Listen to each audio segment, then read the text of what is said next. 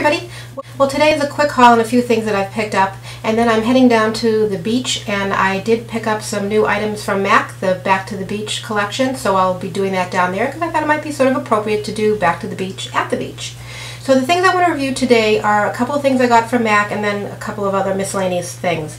The first thing that I got was I got another paint pot because I absolutely love these. I think these are like the best things for putting on a base color, for putting down a primer for your eyelid, and they just last so long. They're really amazing. So I got it in the Rubenesque because everything's been in that peachy tone, so I wanted a base that had more of a peach tone to it, although I do love my Painterly. I think the girl said to me too that it's like their #1 selling item in MAC is the Painterly paint pot, so interesting to know. But here's the color. Really, really pretty shade. And the second thing that I picked up from MAC is I picked up their new Opulash, their new mascara. This is supposed to be like the Dior shadow. I think they're trying to knock off that, or they're trying to steal their business actually, as opposed to be doing a knockoff. So it has a similar brush to it. I did try it today. I have to say I still like my Dior better. This is a good mascara, and I think they're almost there because I know that a lot of people are not that crazy about the MAC mascaras, but this is a pretty good one. I happen to like the Iconic and the Dior because I like that rubber tip, and I feel that it just really goes in and grabs my lashes well, but this is really a nice second, so I do like that. The next thing that I picked up is another Stila eyeliner. Now I've been loving the one that I have in the indigo, so I went back and got the purplish tone, and I think they call it violet. Yeah, they call it violet. I really like these liners. They go on so smooth. They don't pull on your eye. The color is really nice. A little hard to find sometimes in some of the Sephoras, but I went to a different one this time and they had plenty of stock on it, so hopefully they're okay with that. The next thing I wanted to talk to you about was I went out to try the Hourglass line, and I know a lot of people have been talking about it, and I've sort of been reading about it. It's getting sort of hit or miss in some of their items. So the first thing that I got that I actually can't show you because I returned it is their tinted moisturizer, and this just did not work for me. I'm not really sure why they're calling it a tinted moisturizer. It's really a heavy application. Now I only used a pump of it, so it's not that I went overboard on it, and I can't imagine using any less than that, but it really gave me complete coverage, which was okay, but the problem was that it was very drying. Now they advertise it as being very hydrating. Absolutely did not work for me. It gave me a very tight feeling, which is funny because they're also advertising it as having a tightening effect. So for me it's sort of like it's hydrating, but it's going to tighten, when tighten usually is more of like a drying effect. So there's sort of a mixed signal going on there. But the funniest thing about their advertisement is it says that it's going to give you that hydrating great look after an hour. And I'm thinking to myself, don't we put makeup on for the instant gratification of looking good? Do we want to put something on and then wait an hour? What happens if you put it on and then you're out and about and an hour later it doesn't do what it's supposed to do? Anyways, I thought that was a really odd way to advertise a product. And for me, I just did not like it. It was very tight on my face. It was very dry on my face. It was really uncomfortable, so I returned it. Now the other thing that I bought is I bought their concealer, and I do like that. I am going to keep that. I bought it in the shade of Warm. And what I've been doing is, because I've been thinking about it, is that I really want a lighter application for the summer. And because I always up my SPF in the summer, you know, you get more of a heavier sort of sticky feeling to your face. So putting anything on top of that is always a little bit too much for my skin. I just feel like I can't breathe.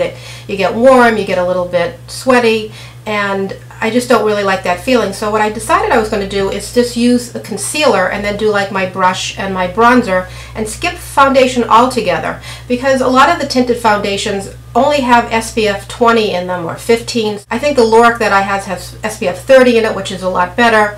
But because I tend to go 40, 50, 60, a little bit higher in my SPFs in the summer, I really don't need it in the tinted moisturizer, and I'm not really sure I need the tinted moisturizer at all. So what I've been doing with this, and I actually did it today, so I don't know if you can tell or not, is because I've also been taking really good care of my skin.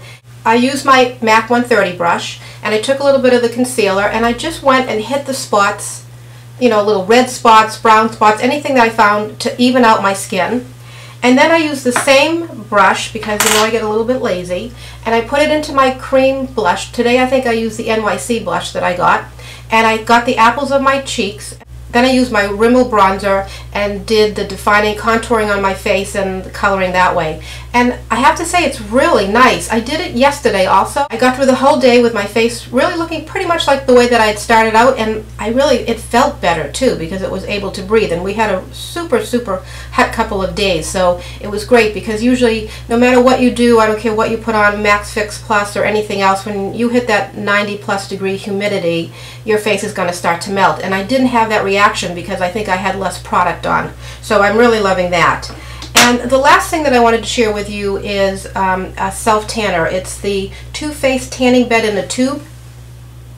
Now, I'm not really big on self-tanners because I work really hard to keep my skin in the shape that it's in, and I'm not sure putting on something that's going to make my skin darker or is going to add chemicals to my face is a good way to go. But what I bought it for was specifically for my legs, because of course where it was so warm out, I went and put on a skirt and some flip-flops, and I looked down and lo and behold, there were these two extremely white things sticking out of my skirt that looked ridiculous. So I thought, okay, I'm not wearing nylons because it's really too warm, and I'm not throwing on another pair of pants. So I had ordered this because I had read about it and I was planning to try it anyways, so I threw this on before I went out. Now, I'm not going to use it on a continuous basis because I'm not interested in building up a tan, but it was really nice. It gave a very slight glow to my legs. It darkened them just a little bit. Now, this one is advertised as an instant bronzing lotion with a gradual sunless tanner, so I'm going to ignore the gradual part because I don't plan to use it that often. But to put it on and to just go out, it was really nice. It really made the difference. It just took the edge off that starking white that was staring out at me and giving me the shudders.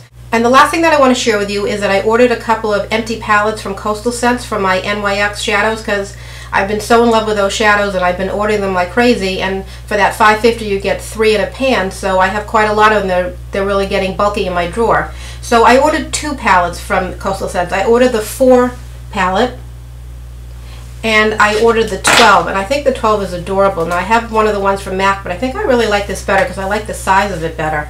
And you can see I've already put my shadows in and I've labeled them, and I labeled them down and across this way because the 3 come together so that I would remember. And it's pretty easy to do. You can do the heat method or you can do just a dry method. What I did was, and I did bend them a little bit on the edge, but I don't really care, is I took a very sharp knife and I went along the side and I just popped them out. And then the difference with these palettes is they come with a little metal insert. So if you put the MAC shadows in them, because they have the magnetic bottom, that will adhere to that. But these don't. So I had ordered online. I think I got them through eBay, and I got maybe $500 for, you know, a couple of dollars. It was little tiny round magnetic backs. So I just popped them on the back of the shadow and I popped them in. And I just think that's great. I usually take about 4 shadows when I go traveling, but this is so cute and small that I think I might end up taking a few more this trip. Anyways, that's my review for today. Hope that you guys enjoyed it. Have a great weekend, everybody. Speak to you soon. Take care. Bye-bye.